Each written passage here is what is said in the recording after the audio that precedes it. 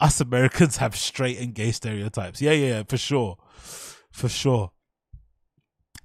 I don't know. I don't know. I don't know. Like, are you allowed to say? Can you just say somebody's a bitch, a guy, without calling them gay? Is that not possible? Because Tony could just be a bitch. You guys could just be responding to that bitch energy that he has, right? He's a bit of a Randall. He's got that bit of a vibe about him, right? The kind of guy that will call the police on you if you shout at him, and you know, if you go into a disagreement over a parking space, he might call the police. But that doesn't mean he's gay. You know what I mean? Like, I think you guys are taking it a bit too far. Just because he's a bitch doesn't mean he's gay. It's just like, I don't know. Also, talking about the gay thing. Talking about the gay thing. Hold your thought. Hold your fucking thought, guys. Talking about the gay thing, because you're going to be in for a fucking shock when I show you this, because I was blown away when I saw this, because this doesn't make any sense to me personally.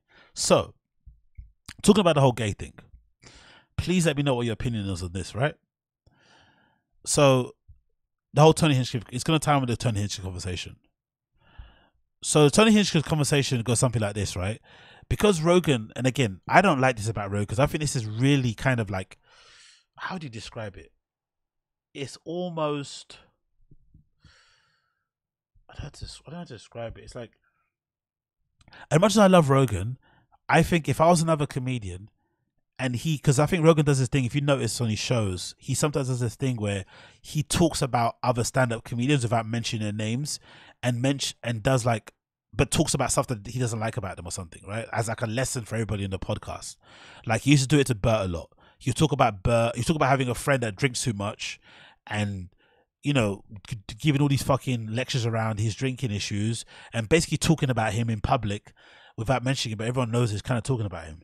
And I'd kind of not like that as a friend, if I was a friend of his.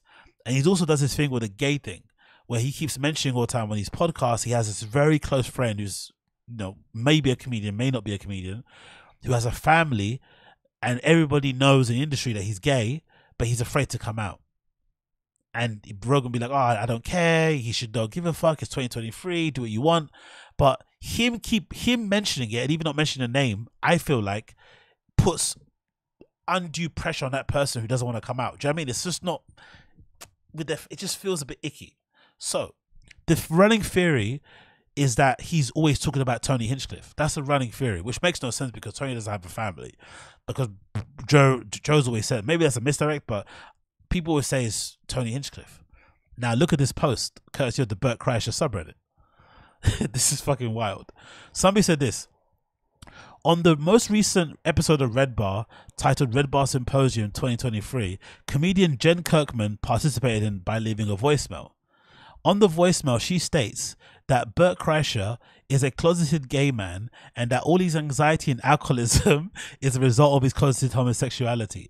It's behind a paywall, but the clip is at 6:25:05 seconds.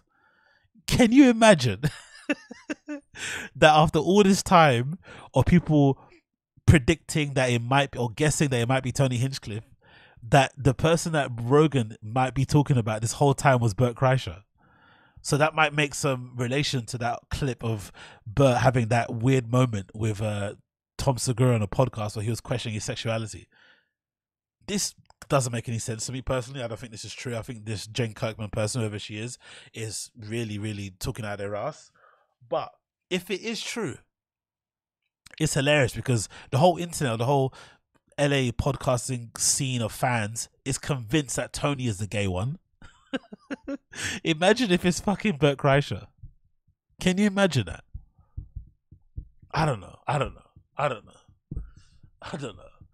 I just don't think it's true. I just can't picture, like, Bert doesn't give me gay vibes at all. Don't get me wrong. Bert wouldn't be scared to kiss a guy for marketing purposes, right? You know Bert, right? He would do anything to sell a ticket. He wouldn't be remiss to kiss a guy for a viral clip or something. Cool. But Bert Kreischer being attracted to men, come on, let's be real. Let's be fucking real. Like, let's be real. Yeah, exactly. Bodybuilding news. He's a frat guy. He's done some gay things. Cool, for sure. I think he's spoken about doing that thing in it, that frat guys do, which is incredibly gay, but they don't think it is. Where if a guy's sleeping and their mouth's open, you like, stick your little wee wee in there. Like, I don't know what kind of game that is, 'cause it doesn't sound like a game to me. That sounds like a fucking orgy or something, right? But I've heard it again. I'm not gonna put any smart in his name, but I think I've heard Bert mention those kind of games, those kind of those kind of like, razzings that they have. Exactly, Jared Millerick. That's sexual assault. But I don't know. I don't know. I don't know. I don't know. I don't know. I don't know. I don't know. I don't know. Imagine you waking up and you've got your friend's piece inside your mouth, and then he just tells you it's a prank. It's a prank. How would you react? It's a prank, and then your friends get annoyed at you for not being okay with it, and they try and make you feel bad for it. Like, imagine they try and make you be okay, like, because that's the thing. Think about it this way: even if you are gay, that's still sexual assault. Do you know what I mean? It doesn't actually work either way. It doesn't work if you're straight. It doesn't also work if you're gay, because the guy just slipped it in while you were sleeping.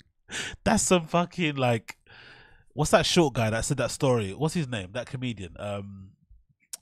The small guy. That's some Brad Williams shit. Do you know what I mean? That's some Brad Williams shit. That was just a prank, man. We're just being boys. Boys will be boys. Locker room shit. Like, excuse me? You can't just stick your piece in my mouth like that while I'm sleeping, bro. That's not how it goes.